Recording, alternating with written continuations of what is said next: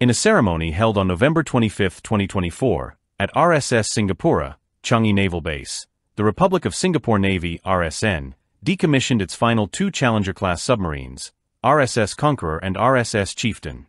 Presided over by Rear Admiral Sean Watt, Chief of Navy, this momentous occasion marked the official end of an era, as Singapore's submarine fleet transitions to the more modern and capable Invincible-class submarines.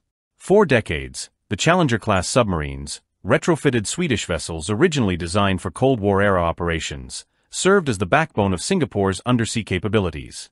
Despite their critical role, these submarines have now been outpaced by advancements in submarine technology and the evolving nature of maritime threats.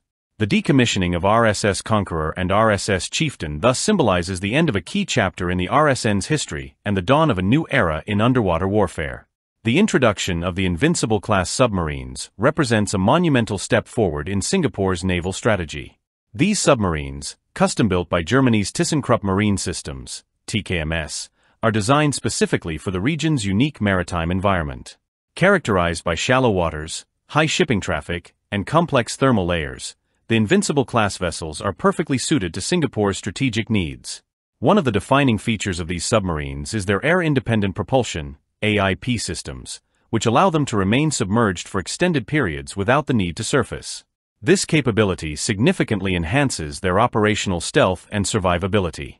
Additionally, the Invincible-class submarines are equipped with noise reduction technologies and automated systems, enabling a smaller crew to manage more complex missions with greater precision.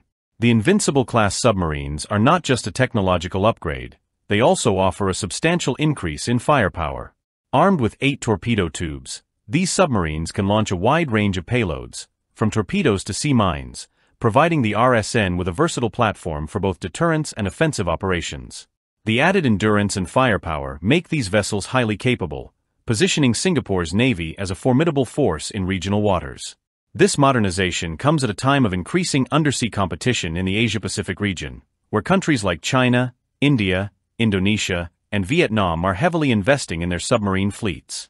The ability to control the underwater domain has become a crucial aspect of national security, and Singapore's investment in the Invincible-class submarines enhances its strategic positioning in this evolving environment.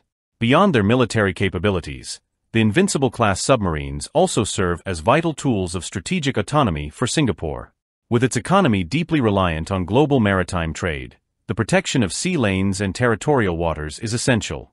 The RSN's growing submarine fleet, which will include additional Invincible-class vessels such as the RSS Illustrious and RSS Inimitable in the coming years, plays a crucial role in safeguarding Singapore's maritime interests.